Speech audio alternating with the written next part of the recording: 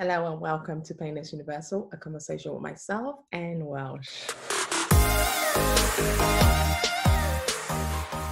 Today I'll be talking to Juliet, and what inspires me about Juliet is her passion for the humanitarian world. She's come from a background where her parents were medical doctors and went on to actually do work in helping people. And she's used that knowledge she's gained from her parents to keep on the good work and keep helping people. And she's also doing amazing work in the fashion world as well. She has a bespoke lifestyle brand and lifestyle company where she helps organize massive luxurious events and other things she does, and she does them very well. She was the winner of Miss Galaxy Award, which was a competition done in Europe, and she did so well and competed in it and came and won that event. She's so much more, but I just don't want to spoil that. I'd rather that comes from her. Meet Juliet. Hello everyone, welcome to Painless Universal, conversation with myself and Welsh. As I previously mentioned in my introduction, I've got the gorgeous Juliet here with me. Juliet, thank you so much for joining me. We're out in the countryside and I'm absolutely delighted you took time out from your busy schedule to join me. How are you today?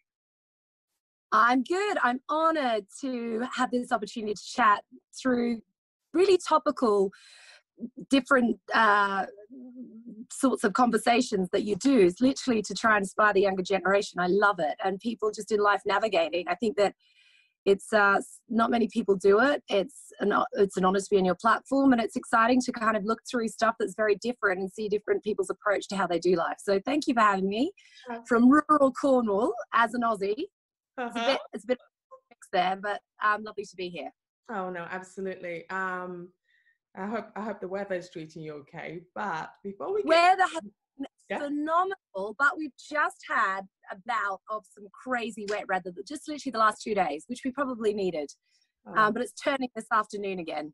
Hence, I'm in a jumper, the first jumper I've put on for 3 months. You're joking. So, yeah. All right. The weather here is a little bit. London is a little bit crazy, but overcast. Is it a little bit overcast? Yes, it is. It is overcast and. It's not raining. It's not, do something. Are you raining or not raining? That's what we're dealing with right now. I want to start by telling our audience a little bit about yourself. I want you to tell us, who is Juliet? Because you have so much to tell us. And from there, we'll just go on to our main conversation. Gosh, who is Juliet? Well, I mean, at core, I'm just your regular Aussie girl, a wife and a mother. And I think those things define me. I'm nothing extraordinary. I think we are all extraordinary, but I am ordinary. I'm an ordinary girl trying to do all extraordinary things with my life. And that's only because I've got great people around me that are cheerleading me, believe in me. And I think I've got a bigger purpose in life and a bigger focus, which I think we all need, so we're not insular. We kind of look at the bigger picture. So I don't know if that answers the question, but Juliet, who was Juliet? I think I grew up with many labels. I was very successful as a young actor at a young age. From Australia, I came to England, and my first professional job was 16. And I think that was definitely a struggle of trying to have my labels define me, and also about my identity. My identity was in the roles that I was playing, the success that I was gaining, and the way that people looked at me on that platform. And I think internally, it really hit me when I was slightly older, because I thought, if I'm not Juliet the actress, or Juliet the singer, or Juliet recording the album, or Juliet on television, then what is my worth and identity? And I had a great journey with finding out actually the identity that I'm created in the image of God, with my faith rooted me in who he says I am, a daughter of the King. Sitting at the right hand of Christ, and basically being on a journey where it doesn't matter what label I have, I'm still worthy. And out of that, I just felt that creatively, I wanted to do something to change the world. And so my bigger purpose was to, I mean, as a businesswoman, I wanted to make money to support charities that I believed in. I wanted to, I'd been very exposed as a young girl at major human rights atrocities all over the world, because my dad, still at 76, is a human rights doctor. He spends, other than COVID, where he's been locked in Australia and on the COVID team there, he has spent 90% of his life since meeting Mother Teresa when he was 25, just giving to the poor and the needy. So I spent a lot of my younger life in a juxtaposition, living this life, you know, of fame and on the stage and performing in front of the camera. And then my time between schooling would be going home to Australia, which was an amazing life, but in between spending much time in refugee camps, on the front line of war zones, watching my father do operations on bamboo slats, helping him through that, assisting, working in orphanages. And my first trip to the jungle, I was about 6 or 7, and we walk, you know, 14, 15 miles a day for 24 hours. We camp in rice paddies, lay in straw. I mean, we had armed guards with us because it was the middle of a war zone. I mean, one night we had to be evacuated. There were bombs going overhead. And it wasn't that my father was ever a father that put us in danger advertently. He just felt that if he was on this journey, we would be on this journey with him. And I'm so grateful for that, because that moment helped me navigate the rest of my life. Yeah, I was able to go through and, you know, really have a sense of compassion for those who, you know, culturally different, who have far less than I did, lack of education. But we are all, at the end of the day, we all bleed the same blood, and we all go to the loo, and we all have those same things. It's survival instinct that we all have, and we all want to be loved, and we all are born to live in relationship. So I think it's a long-winded story to answer the story of Juliet, because I think it's, you know, I'm now the big 40. That's 40 years of a very lived full life. But I would hope that I'm your everyday girl with compassion for my brother and sister in whatever nation, out there trying to do something to cheer them on, to support them and stand up for justice in areas of persecution. I think that's a big part of what my husband and I, you know, are passionate about now. No, you said this story about your parents because both your parents were medical doctors, and they also... My father, medics, specialized in tropical medicine, and pediatrics, obstetrics. Yeah, that is really amazing, because they went on not just being doctors, but they also went. Your father, particularly, went on to say, "I want you to see the world. I want you to see the other side of this world, which you probably will not get to see if you don't come with me on this journey." The first time, can you recall the first time you went to a place, probably be in Africa or in Asia? It was in Asia, in Thailand. How did you feel being on such a different world from where you normally would have normally been? I think, you know, my parents always had, from the day I was born, I remember we always had guests in the house, or my dad was always off flying I mean, I flew probably before I could walk. I spent most of my life in a plane flying across the world. So they took me everywhere. So early memories that probably sink in deeply was probably around 6 or 7, and that's when you start having empathy with the situation around you. You realize there's a difference. In a sense, we're all, you know, children playing in a creek in Australia or in Northern Asia or in a war zone or in England, playing games together. There's no differentiation. When you get to 7 or 8 and you know you have choices, you notice, and you are aware of a sense of belonging and safety. You're more aware. That's when I began to realize that how blessed I was and how different the situation was, and the fear that they lived in, being driven out of their homes, you know, having lost parents. I mean, I witnessed horrific things. I didn't see them personally, but I was witness and privy to what was happening. And, you know, the pure genocide still going on. Aung San Suu Kyi, before she was under house arrest up in northern Burma. It's been a civil war, I think, over 46 years now, on the Karen Thai-Burma border. There's the Karen, the Karenni, the Lahu, the Lihu, all the tribes along there. Babies put in rice pounders, you know, the children being fed amphetamines put out as human minesweepers. Seeing this I was very aware, because I used to see the accidents that my father had to operate on. You know, I remember this one chap, and mine had gone off. He must have been no more than 13, and they had his whole face had in an explosion gone off. So my father literally had to sew the side of his head, and they put in a he took some eye doctors in. They actually placed a false eye. And I remember going back 3 or 4 years later, and he was just so excited. And this one other chap, you know, he had a hole in the side of his stomach. My father could literally push his fist in the side of his leg, thigh, kind of upper buttock. And I remember that they had to sew it up bit by bit. And again, 3 or 4 years later, running out and saying, Dr. Martin, playing football. So seeing those things and being privy to that, and seeing people who've lost lives, you're in a war zone, you become acutely aware of how privileged you are, and acutely aware of injustice around the world. And, you know, we're talking all parts of, you're right. My father has spent a lot of time in Pemba, in Africa, Mozambique. He's been to Dili, East Timor. He's been to Nagorno-Karabakh. He's been, I mean, global. Wherever there's major persecution, he will go where NGOs can't. Simply as, you know, to cross borders where people can't cross borders. He will go where there's need. So having grown up with that, it was almost a fearless upbringing. Yeah. And I think that's probably what helped navigate me in actually the performing arts world, because quite frankly, you've got to be fearless to go into that mad, crazy, amazing industry. But equally, as I went on with business, I think one of the questions you asked me earlier was what gave me the impetus to start a luxury leather goods company. I never did design in my life. I was always crazy about handbags, but I saw it as a tool to make money, to give back to the refugees and give back to young women.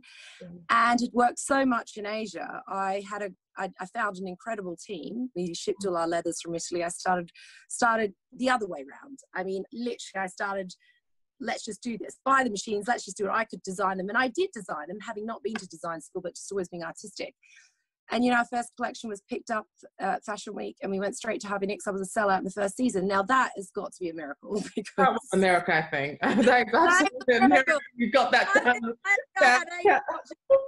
Very people get that right. I think in hindsight, having thought about it, I thought, oh my gosh, I must be absolutely mad. And my daughter asked me now, I said, no, don't do it. But I think it was that fearlessness. That's true. And it's not that I feel that I'm not in, what's the word, when you're invincible. It's not that. Yes. It's the fearlessness to feel if you could see people living as they lived and how resourceful they were. I had this underlying feeling that there's no excuse. I've got everything. We've got education, we've got freedom, we can travel, we have the tools, you know, there's no excuse not to do something to change the world.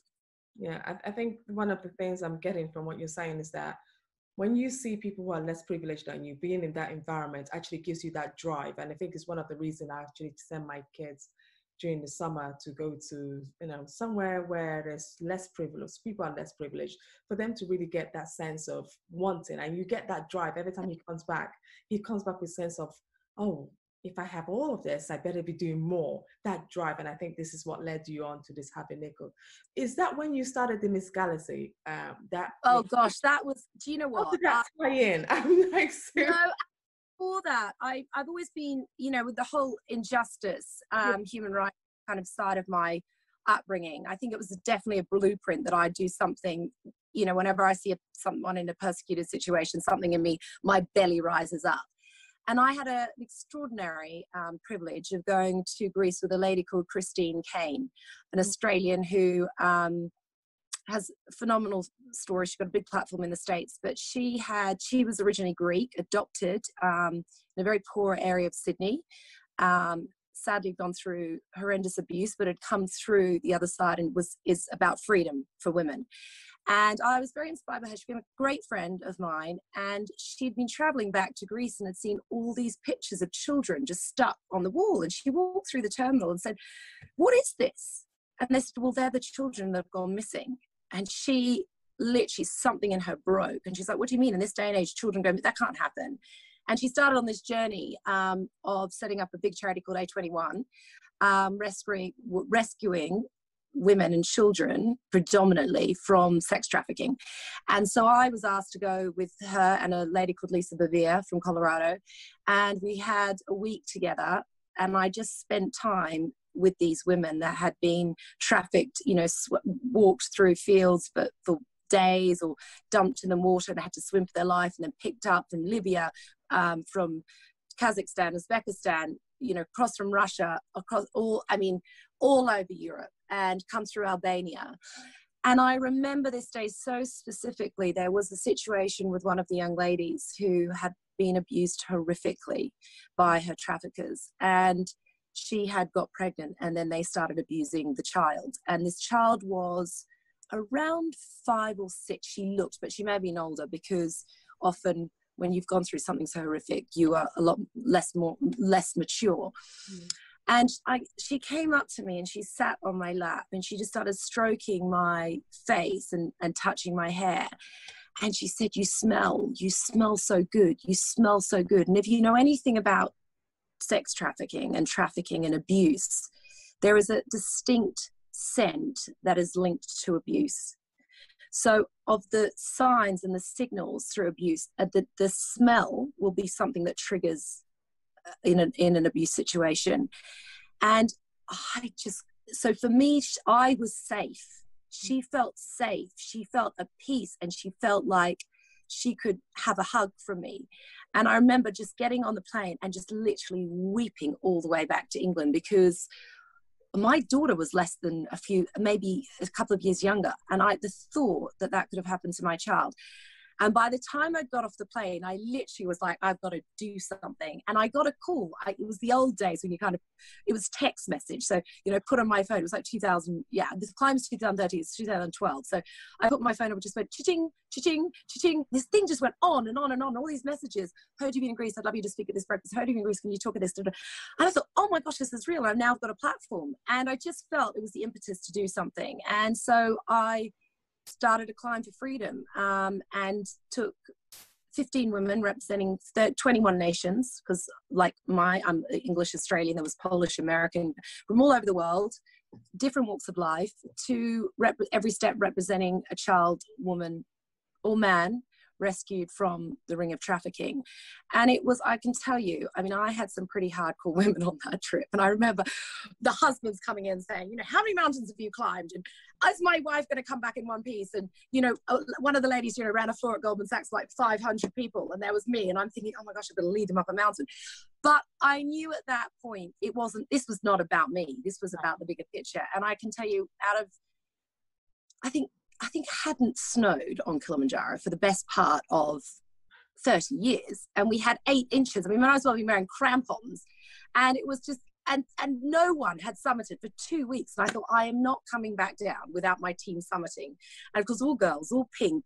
And that we got on, it was like moving a small village with the amount of bags we had. And I remember I bought my guides from America, because they'd been in, they'd climbed Everest. And actually one of my best friends had broken the world record climbing Everest. So she was the one that prepped me for this. And I thought she was coming. She's like, I'm not coming. You can do this. So, oh, great. So here I was leading a company of women up a mountain, having never climbed a mountain in my life, super fit. But it was the most extraordinary 6 days of our lives. And out of that, I know every single woman, their life was drastically changed. We raised a huge amount of money, which we then went on to give to a couple of different charities, one based globally as in A21, and also we worked directly with Metropolitan Police in London, because they didn't have the funds for their traffic department, had just been shut down. So we had 700 volunteers, and we went in and just started, you know, helping them, because there were raids going on and no one to be there to hold these women's hands, to give them toiletries, to, you know, love on them. And we had to get their story out within 72 hours, or they were sent back to the place of origin. And most of them being trafficked by faux police, so they weren't going to speak to police. They needed people they could relate to. So that in itself was a huge achievement for the team. And for the bigger picture, then a girlfriend of mine went on to do Row for Freedom. She rode the Atlantic, and then there was Run for Freedom. They do Walks for Freedom. So it really was a catalyst for change.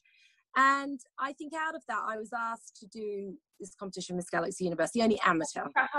Is that how that came about? Is out of I think the things for women. And again, it was about women finding their inner strength. And I think as well, for me, it was a bit of a challenge. I like being fit. I was always fit. As I trained as a dancer and you worked in musicals, I was always triathlons, one of the youngest triathletes in Northern Queensland.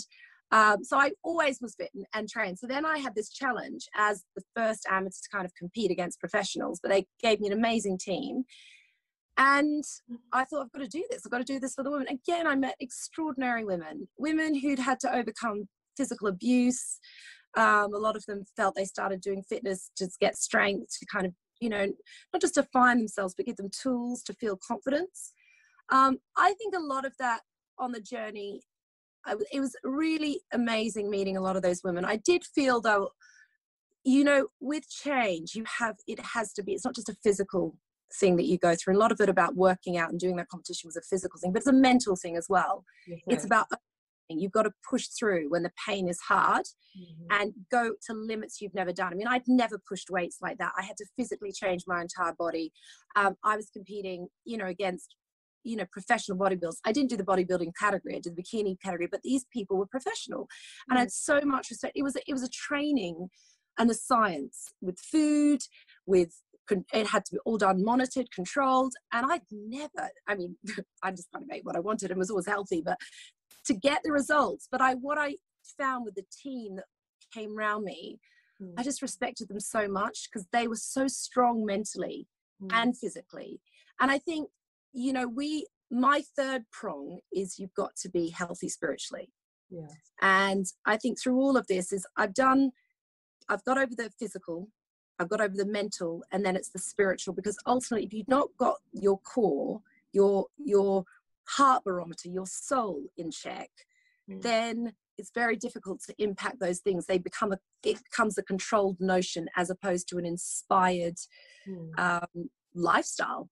And I think when those things are all in kilter, you really can go on and get yourselves out. I mean, I talk to so many young ladies about, who are very insular and suffer maybe with depression or have had horrific backgrounds. And so their navigation point has been altered.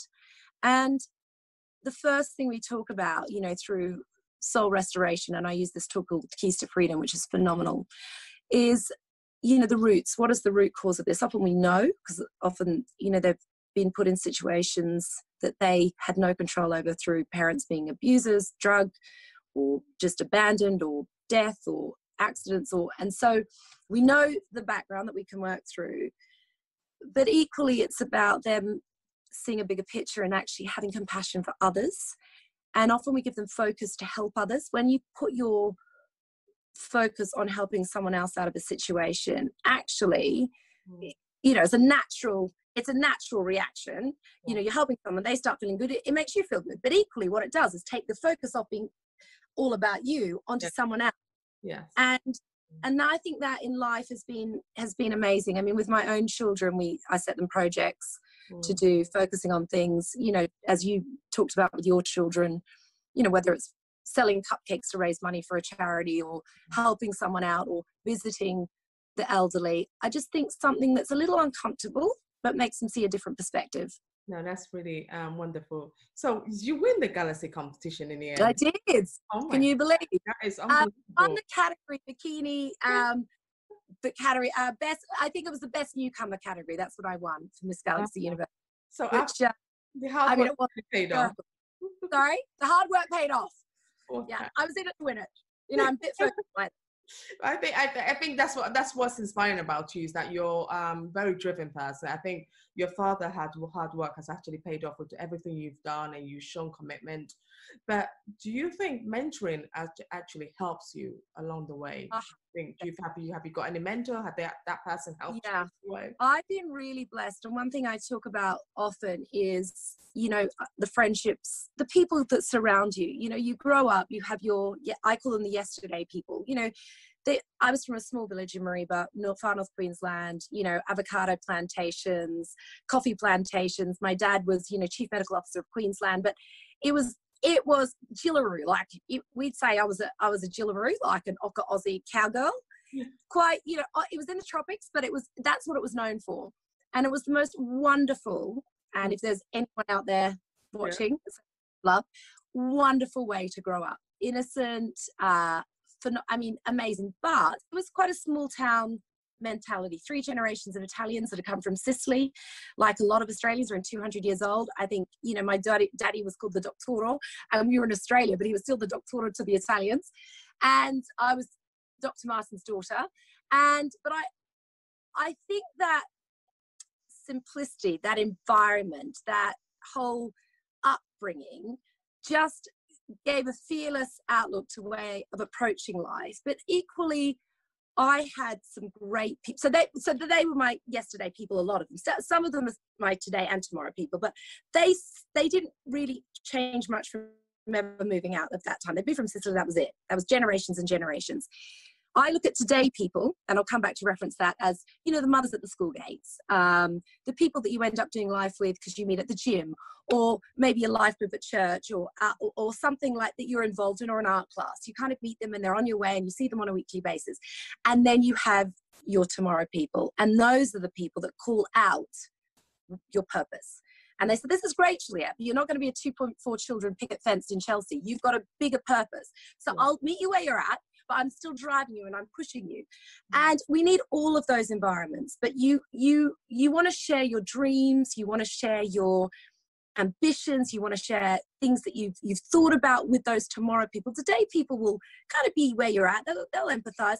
Your yesterday people will be like, oh my gosh, she's another, what planet is she on? Because they can't really see past their existence. So I, very early on, when I had the privilege of having these incredible mentors that spoke life into me constantly, who I call up when I'm trying to navigate things through business, or, you know, putting proposals through that are crazy, or like climbing Kilimanjaro. I mean, you know, I was just like, I'm just going to climb a mountain.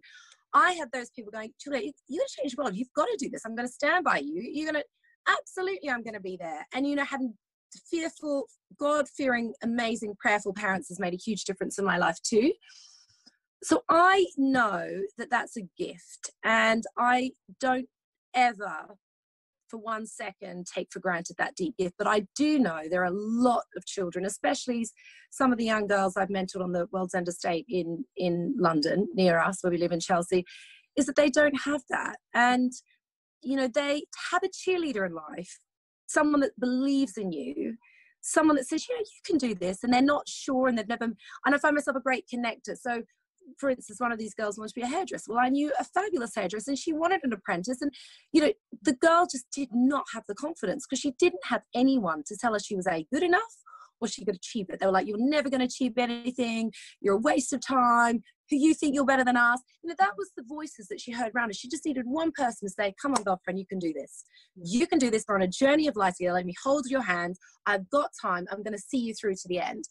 And to see those lives transform, and to see gifts within people and draw them out and cheer them on to go into, I mean, I love it. I love it. I'm privileged to have an opportunity to do it, but I'm never challenged by it. I'm always inspired when I meet great talent, and I meet dreams. I love seeing dreams. I know all dreams are a gift from God. So if someone's got a dream, then it's about how that's going to roll out. So I'm a great believer in that. So because I had great people believing in me and great things spoken over my life and people drawing it out of me and also challenging me on it, you know, for me the best thing is to see is people flourishing.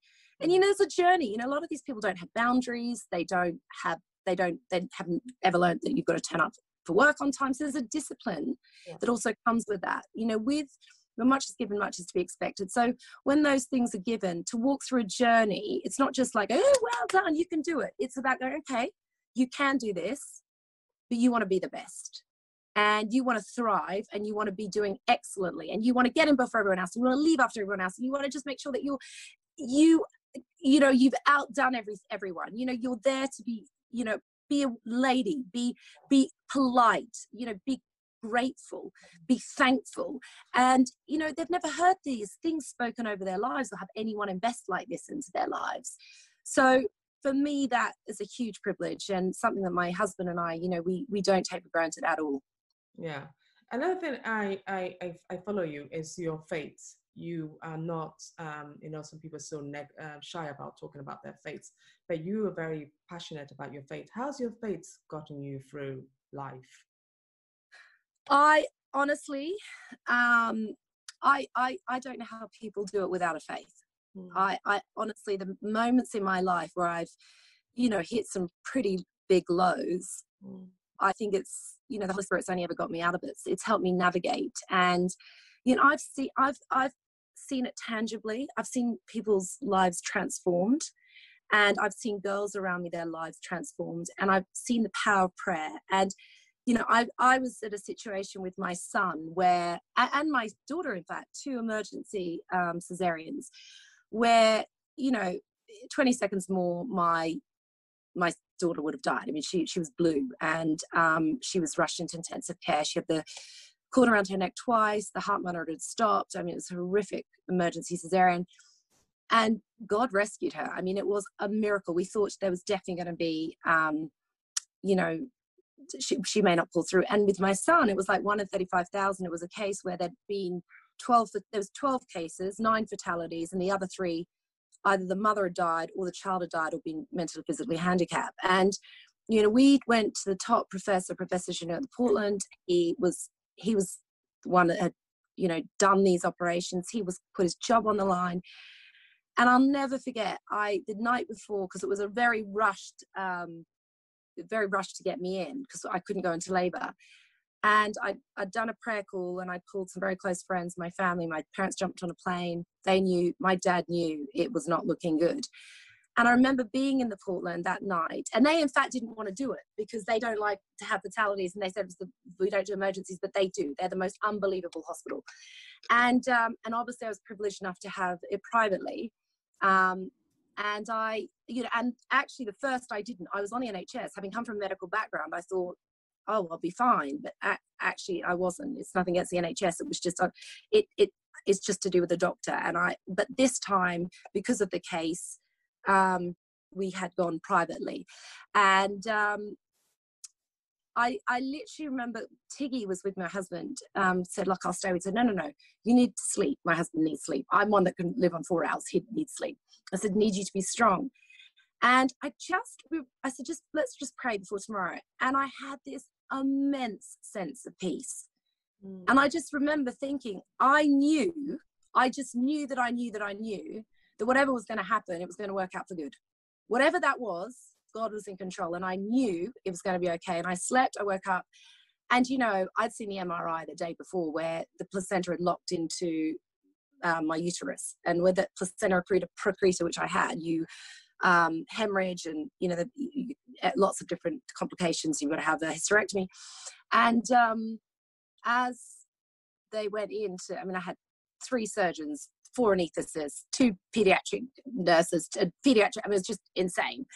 And as they thought, we'll get the baby up first, and then we'll do the transfusion for the hemorrhaging. And as they took Orlando out, the placenta just fell out. There was a huge roar. And I knew they knew it was a miracle. We'd all seen the placenta had grown into the uterus. So you're asking me, why is my faith so strong? Because I've been faithfully rescued and faithfully challenged. I'm not saying it's always goes well. It's not like it's a wish list, not a genie in a bottle. You don't pray and it happens, boom. But what I do know is that I trust God enough that if things get rough, and they may not be how I see them, that he sees what I don't see. Yeah. And that has rooted my faith. And I think having a husband who's got a deep faith as well, has made it a huge difference to how we do life and how we navigate it. And I have, yes, had a great privilege of being grown up in that environment, but it had to be me. I had to make choices. When I was working in the film industry, I was working in the business presenter, there was choices I had to make. There was even moral choices I had to make. And whether it be, going topless or, swearing, taking the Lord's name in vain, those things, it sounds crazy, but for me, I had a faith, and I wanted to make some, and it's no judgment on anyone. There's my own navigation point. And, there may have been roles that I just didn't feel comfortable doing, and I gave up. And my agent would go, you're crazy. It's actually, I've got to go to sleep at night. And if this is real and I value it this much, and I see people all over the world dying for their faith, then this is not so bad. This is not so bad. And I'm really glad, because it rooted in me actually that this is real. And so you say to me, why am I bold about it? I'm bold because we are living in a world where you can't say anything anymore. And we're living in a world where everyone wants to, it's so politically correct. And we're living in a world that, oh, you can't talk about Jesus, or you can't talk about God. And I just won't do that. I won't do that because I fervently know and believe and have seen that God has helped navigate and rescue me from things all the way through my life. And I want people to know the truth, and I want people to understand that Jesus can set you free. So for me, it's a big part of my life. Thank you. And that's amazing, because I think the more people come out boldly and talk about their faiths, I think is if that's what you believe in, you say it, and don't be shy about who you are. But the key thing that comes to me before we get to the final question is, I love how you balance family. You have a husband, you have kids, you're an entrepreneur, you are so many things apart from a husband and wife, and you're just so your wife, I mean, and mother, but you're so many more, and you balance it so well, and you're able to juggle all of this. And so many mothers out there are looking to you today and saying to themselves, how is she still staying sane with everything, with achieving all of this? And I'm definitely not sane. I'm definitely. How is she doing it? I'm sitting here, I'm like, please teach me one or two things. How are you doing it? Your kids are incredibly great. And how do you balance it? Teach other women, because I know one of the biggest things that inspires me as well about you is that you're a very good motivator for other women. You encourage them. You just don't see a girl out there. Your vision for a girl is to make sure she gets from A to B, and not just A to B, but you also guide her if you have time. How do you do it? How do you balance that? I think it's really simple. If you are not, it all starts with the home. And it first, as I always say, first wife, then mother. And, as a role model, if my children don't see my husband and I together on the same page, not codependent, interdependent, with a vision and a purpose, then the whole thing is a knock-on effect. So I've got to get it right in the home.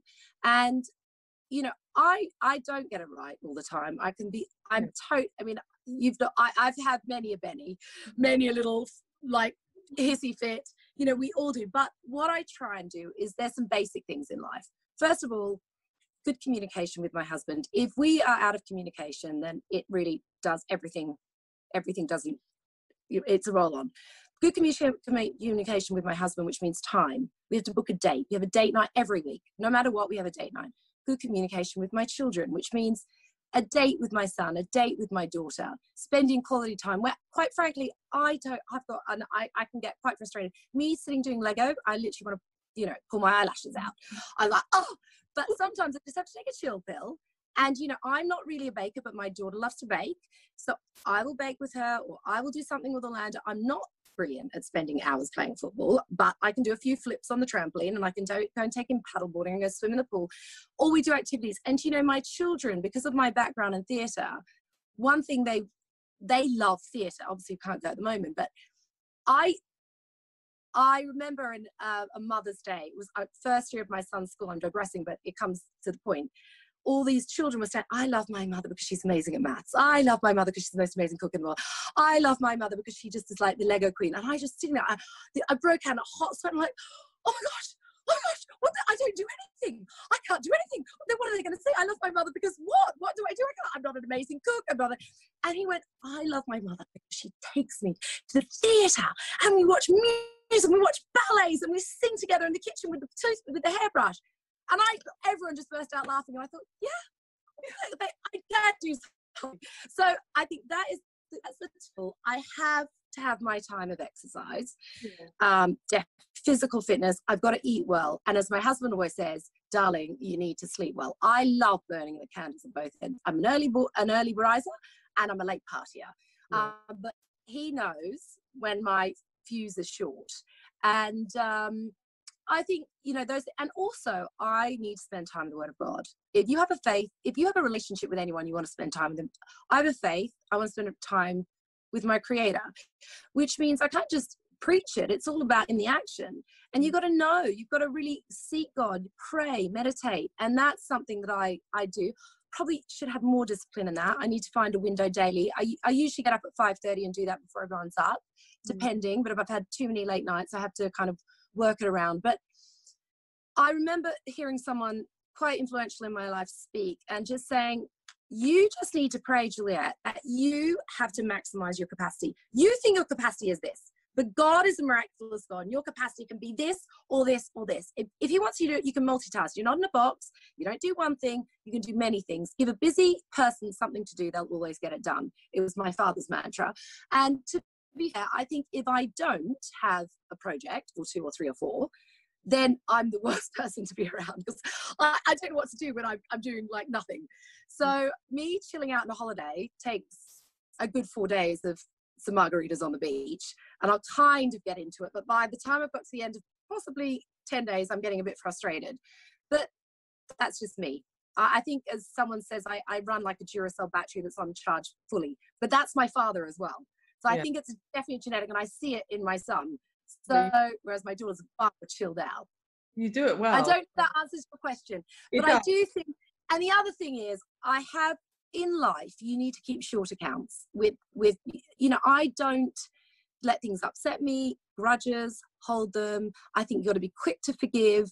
You've got to not get offensive in life. People get very offensive in this current time, within politics, within, you name a subject, there will be someone will probably be offensive. I mean, highly likely I've offended all your viewers by this point.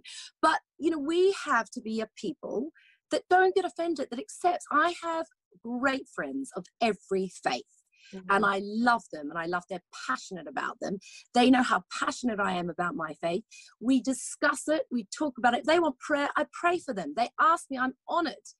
Does it make me intolerant because we're different? No. This is what we're all, in the Word of God, it talks about the bodies. We're all different parts of the body. And we need to accept and love unconditionally. And I think that in life has really helped me, because I've met so many people, from kings, queens, presidents, to working in slums, where you're working with, young victims of trafficking, or, abandoned children. It doesn't matter. It's from every walk of life. It's about getting on anyone's level, loving them, and you never know the story behind someone's life. Yeah, sure. So I always teach my children, that they got upset about something said, you don't know the story. You don't know what happened to them before they got to school. Maybe, their parents had an argument. Maybe they've lost a grandparent. Maybe they stumbled and hurt their knee and they were just taking it out on them because they're frustrated, or maybe they got bad results. You never, ever know the story behind. And I think if you can go through life, which I try to do, just always thinking the best of people, then, you meet like-minded people and you're not disappointed. And lack of, offense and bitterness and lack of forgiveness. I have been hurt deeply. I'm not saying I'm one of these, I love the glad game from Pollyanna, my favorite game in the world. I am Pollyanna, but I'm also realistic. I've seen the persecutors that have persecuted, and how the persecuted find love for their persecutors is something I don't know I could ever do when I've seen these girls harmed in the way that they've been harmed. But if they can do it, then who am I not to do it for some mere offense that I might think is like the end of the world? So that's definitely, if you're asking, I try and live life as Jesus would. Yeah, absolutely. Yeah, in light of everything, our final question is that in light of everything, we've seen the pandemic with the coronavirus, we've seen so much going on in the world today. What's your hope, and what next for Juliet? It's interesting, because I have, quite recently launched, I've always done it, but it's kind of come far more on the radar, an events company doing very high-end parties on a large scale globally.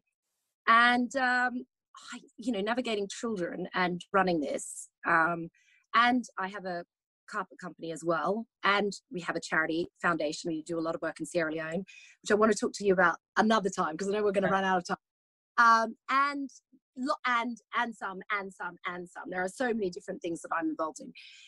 And I just, when you're not on the controls actually through life, which I've had to learn with my faith, you know, if you want God to navigate it, you've got to take your foot off the, you know, off the steering wheel. You've got to see, you've got to keep going, but you've got to give him some level of, really seek him. And I think when the pandemic hit, I mean, I was preempted because my father was over speaking at the Global Tropical Medicine Conference at the end of January, and he's been on the pulse of the whole time. So I kind of was slightly more prepared than I think a lot of people, simply because it was just not a lack of knowing or understanding. It was just like suddenly it's on a radar and suddenly we're in lockdown. So there was a bit of preparation in the fact that, you know, we kind of thought there might be a time of lockdown, but nothing to what we've experienced. And I think when you strip back to the basics, which I think we have an amazing life in London and globally. We've had I've been so privileged. But if you strip back to basics and you go back to the core, and there's no influence, you're just there in your home. And no manicures. I mean, I thought I was going to become the best manicurist. No blow dry. I'm so sound superficial. No lashes. No waxing. What am I going to do? My husband might see me as my real me and divorce me. No, I'm joking. I think it was really. That's how it felt at the time. Yeah, all these things, what we're going to do. But, you know, actually, it was really important. I made sure we had a really good routine. My husband's a man of routine too.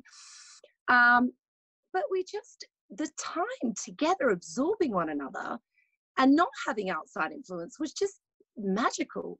I mean, I am very acutely aware that this has been an extremely painful time for a huge amount of people. The domestic violence that's gone on, the abuse of children, illnesses which have escalated, financial disrepair, you know, people losing their homes, their livelihoods. I mean, it's been desperate. And I honestly, people keep talking about this divine reset. I know that God's given us a choice. And I just, these things happen in life. People want to point blame. This isn't, you know, God trying to persecute us. This is life and how we come out of it. So I really wanted the children to focus on that these are our circumstances. How can we come out that? How can we come out of this spiritually healthier, physically healthier, and mentally healthier? Where actually this goes against the grain of everything we've done. And I think what we try to do is spend a lot more time communicating, reflecting, doing lots of hikes and walks together, giving time for the children to develop their talents, their gifts and talents. My son, I didn't even know he could sing like he could sing, and he started singing. My daughter and her art, she just loves it. She was so creative. And we became a tie-dye factory. We became I tell you, the creative things that went on in this house, but all the things that actually you don't have a huge amount of time for in normal life. Yeah. So I come out of this making sure that we don't lose the sacred. And I call it the sacred because actually we went back to some sacred moments that I think in relationships in life we've lost in a big way. And that is being in the moment. And that is not thinking the next party, the next thing, and the next big hurrah, and the next big, event, and the next big entertainment piece. It's about knowing in this moment that you are fulfilled and at peace and whole. And this is the best it's going to get, in a sense that you've got those people that you've chosen to do life with, or those gifts from God, those children, and you've been given them for a time to navigate. You're going to invest in them as much as you can, shower them with love, cover them with grace, even when you want to do that. I was like, there were moments that I had to literally go in my bedroom and deep breaths. But on the whole, it was phenomenal. We had to find different ways of communicating. Even when you see people 24/7 like that, it's pretty intense. Yeah. But coming out, I really just hope that I don't lose the essence of the sacred moving forward. Yeah, it's true. If that answers your question. Yeah, it does, Juliet. I'm really honored to have you join me this morning. This afternoon. I'm honored to be here. Glad, and thank you so much. And I'm a huge admirer of talking about all the things about you. I think I think we're two of a kind. I admire you as a businesswoman, you as an adventurer, as a pioneer, as a spokesman for human rights and justice and pain. I'm so honored to have this platform with you. So thank you so much. Thank you so much. And I look forward to joining you again soon, talking to you soon.